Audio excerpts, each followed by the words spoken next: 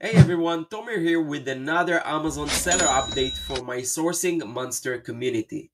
Amazon is beta testing a new feature that displays your secondary images right on the main product page. This means buyers will be able to scroll through your extra photos without having to actually click on the thumbnail and open a pop-up. This is a big news because it makes secondary images more valuable and impactful for conversion rates.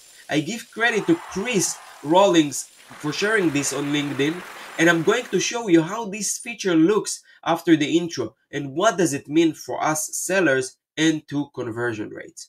Don't forget to subscribe and smash the like button for more Amazon seller tips, and check also the video description for useful resources to level up your game. Now let's get into today's video.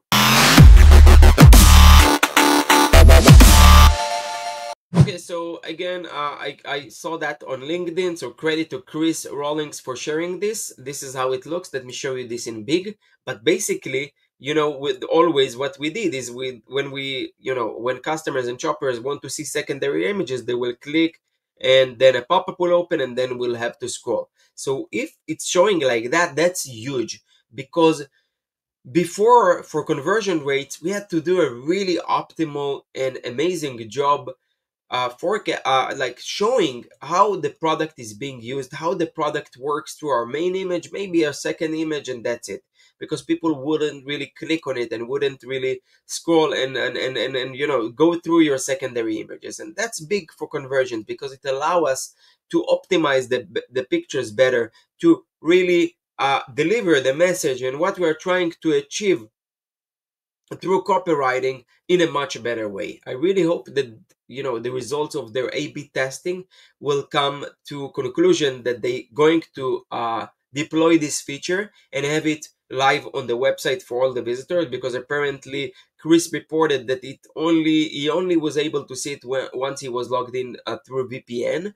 So it's not really showing to everyone, and it's not showing always. It's only for selected people.